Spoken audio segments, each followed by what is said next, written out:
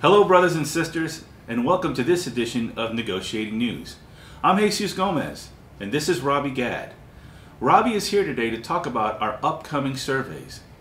Robbie, why does the union send out surveys during negotiations?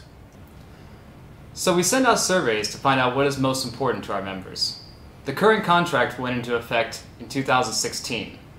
Members working under the current contract have first-hand knowledge on what is and what is not beneficial to the current contract. The preliminary survey will be a write-in survey. Members will be able to list their top 5 priorities for upcoming negotiations. There will also be a section at the bottom for any comments and concerns you have.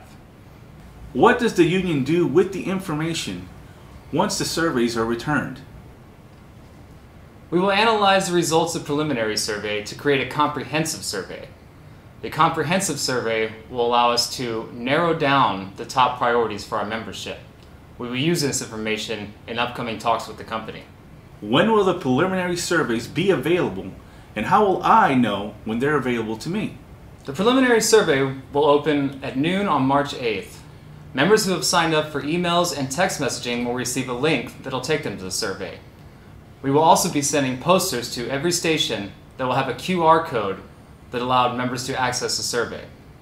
In addition, we will be posting a short explanatory video on the TWU 555 YouTube page.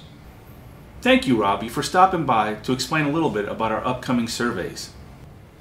Absolutely. Keeping our membership engaged and informed is one of the top priorities of your negotiating committee. Thank you for joining this edition of Negotiating News. We are here, and we are listening.